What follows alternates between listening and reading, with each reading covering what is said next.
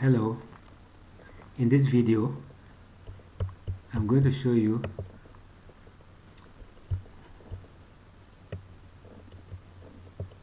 how to create a database on your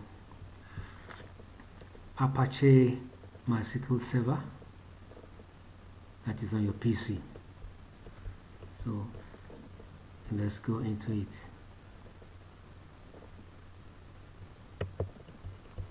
First of all, the prerequisites that we need to do this include one, a PC and or USB or external drive. That is to say, if your Apache or a server is installed on your PC, then you don't need an external drive. But if it is installed in the USB or external drive, then you need to connect it to your PC. Okay, so whichever one you are using, that'll be fine.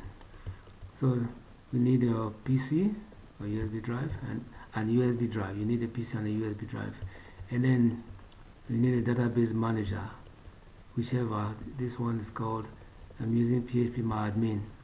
You may have other ones, but this one, the one that we are using here, is the PHP MyAdmin. So we'll start off by logging into a database manager, is the PHP MyAdmin. You go to your browser,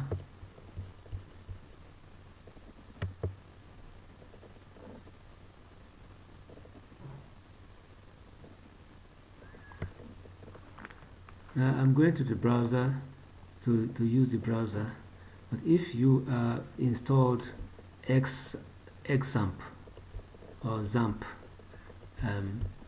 software,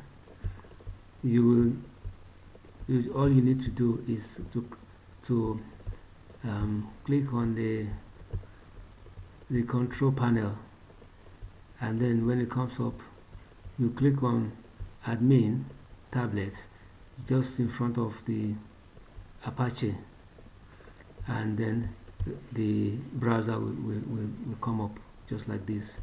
And then as it comes up, it will also come up showing the page, the welcome page of XAMPP or XAMPP, and then from there you can click on the PHP MyAdmin tab there.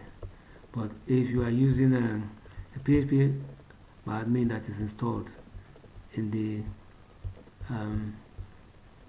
in the Apache, that is a Windows, that is installed on the Windows operating system directly, and not as opposed to the one that is in the XAMPP, then you will need to open your browser this way, and then you key in your local host, which is the address for your web server, local one on your computer. Then immediately slash, and then you put in the PHP MyAdmin, okay, this way, PHP MyAdmin, which is your folder with PHP MyAdmin that is in the web root, which is htdoc of the Apache. It is there that it is installed, okay, and then you enter.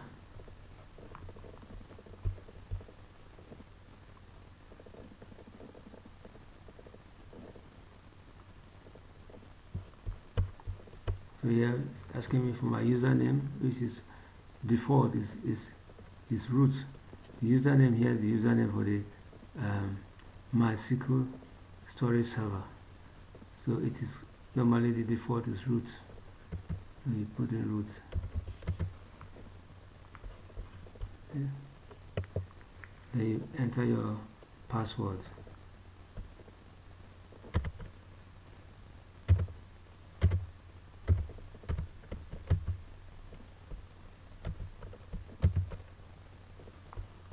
You enter or go.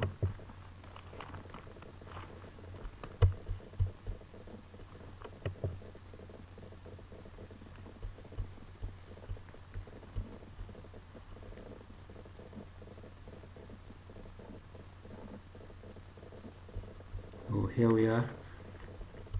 We've logged into the PHP MyAdmin. This PHP MyAdmin is only the administrative software with which we are managing Mysql server. You will notice database server here, server type Mysql, MySQL or Mysql. That is the server that we are managing, and the user here is root at localhost. So that is the default user of the Mysql server. Okay, so you see that the operational web server, this is the database server, this is the web server, operational server, web server is the Apache 2.2. Okay, this information about the PHP MyAdmin. Okay, and so we want to create a database. These are the bases already here, and want to create a new database. So to create a new database, you click on users.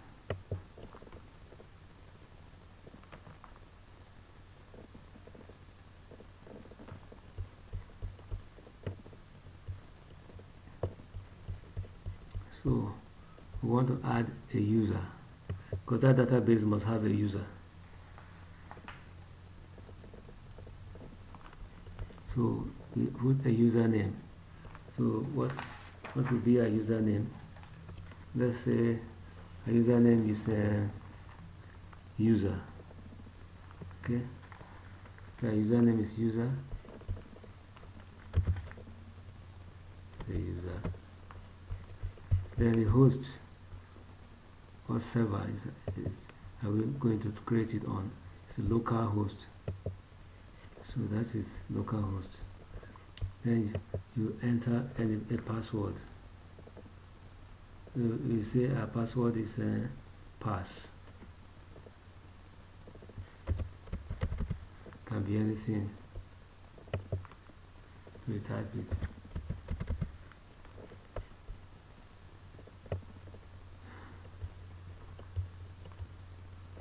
So here, database for user. We are now going to create a database for this user that we are creating now.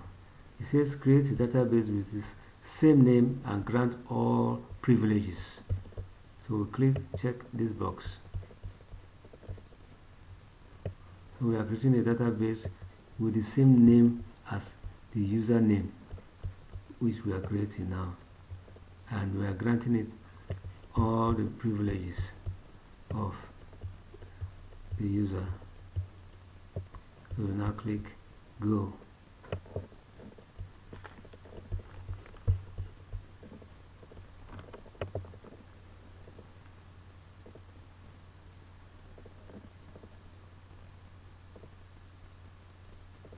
So we have added a new user. Look at it. You see it, user. Okay. And then we also created at the same time a database. That is it here. This database has no tables in it yet. If we click on it, you will see no tables. There's no tables. So in this database, we can now install our sites, database-driven sites, whether it is Drupal or Joomla or whichever database-driven sites that we want to install in our computer. We can now use the database to install it. Okay, so this is how we create a database, and that is it. All we need to do now is log out of PHP MyAdmin.